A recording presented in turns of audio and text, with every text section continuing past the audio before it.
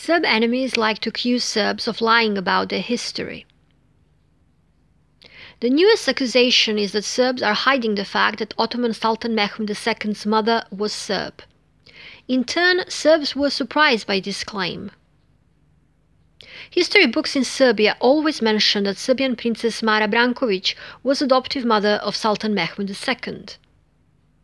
What is the truth? Let us start with what Turkish historians say about Mehmed II's birth mother. Her name was Huma Hatun, daughter of Abdullah. Turkish historians think that she was an enslaved European woman, but this isn't confirmed.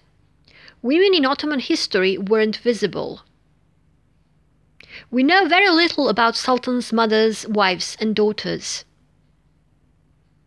To be honest, we also know very little about females in the Balkan history. We are talking about patriarchal societies that focused on men. For example, one of the most important Serb rulers, Stefan Nemanja, had 3 daughters and they are nameless. History records do not mention their names. Ottoman history sources state that Huma Hatun died young. Serbian Princess Mara Branković informally adopted Mehmed II. Princess Mara had a huge role in Mehmed II's life. Serbs are proud of Mara for remaining Christian even after her marriage to Sultan Murad II, father of Mehmed II. Mara was the second Serbian princess to marry Ottoman Sultan. The first was Olivera Lazarević, who married Sultan Bayazid, ruled 1389–1402. Some foreign conspiracy theorists like to question how neither Olivera nor Mara had children. However, historical sources are clear about Olivera and Mara being childless. What made conspiracy theorists think that Huma Hatun was Serb? The name of Huma Hatun's father was Abdullah. The name Abdullah means servant of God and was usually given to converts to Islam. This doesn't mean that he was Serb.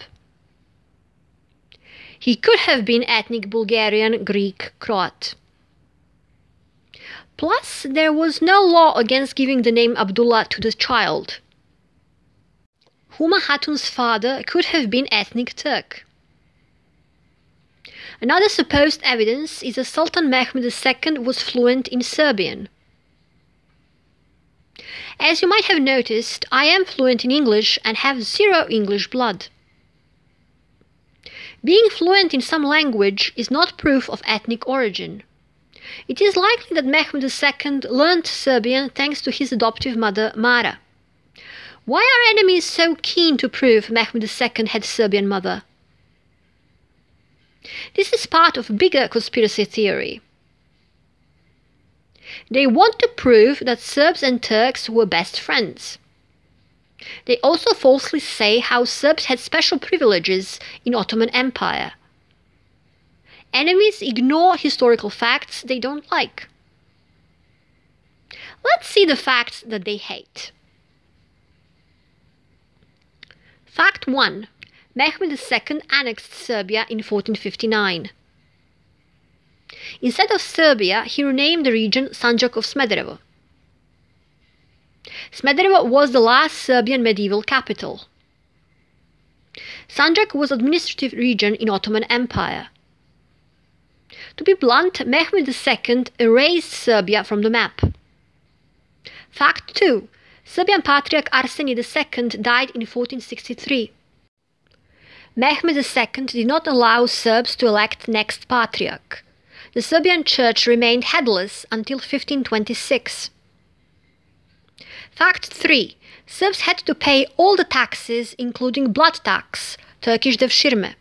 Serbian boys were taken from their families and converted to Islam against their will. We don't know how many were taken. Far-right Serbs like to exaggerate the numbers and even say that all modern Turks have Serbian blood due to devshirme. Fact 4. Serbs organized rebellions against Ottoman Empire. Serbs sided with Habsburg Empire whenever they attacked Ottoman Empire. In retaliation, Serbs were sold as slaves on Ottoman slave markets. This was done well into 19th century. In 1813, Serbian women and children from Belgrade were sold into slavery. Only in one day, 1,800 Serb women and children were sold. Fact 5. Ottomans burned the remains of St. Sava in 1594. St. Sava founded Serbian Orthodox Church in 1219. St. Sava is for Serbs what St. Patrick is for Irish. Ottomans showed no friendship when they burned St. Sava's remains. What do I think about Mehmed II's birth mother? Personally, I don't think she was Serbian. Serbs like to brag about important people who had Serb blood. Example, Russian Emperor Ivan the Terrible had Serb grandmother Ana Jakšić. Serbs also claim several Grand Viziers, Ottoman prime ministers, as Serbs. Grand Viziers were children taken through the Shirme, blood tax. The problem with Ottoman Empire is that they only cared about the religion. The Ottoman state didn't care about ethnicity. All Muslims in Ottoman Empire had the same status no matter what their origin was. It is impossible to search ethnic background of Grand Viziers or women in Sultan's harem. I think that Serb historical sources would mention if Mara adopted child of another Serb woman. Serb historians are aware of the importance of Mehmed II. He is considered one of the most important Ottoman sultans, nicknamed the Conqueror. Turks made several movies and TV shows about his life. Mehmed II took Constantinople in 1453, which marked the end of Byzantine Empire. Serb enemies want to construct a story how Serbs were responsible for the end of Byzantine Empire. Supposed half-Serb Mehmed II took Constantinople with the help of Serbian Despotate. Serbian Despotate was the vassal state of Ottoman Empire. Serbian Prince Đurađ Branković, Mara's father, sent 1,500 knights to Mehmed II. It is estimated that Mehmed II had 130,000 soldiers, which means that Serb knights were just a drop in the ocean. Mehmed II would have taken Constantinople even without Serbs. There is also another dimension in the story.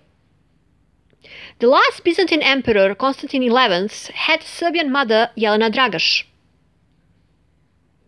This would mean that half-Serb Mehmed II fought half-Serb Constantine XI. And who knows, they might have been related through their mothers. It does sound like an intriguing story. Pity it's not true.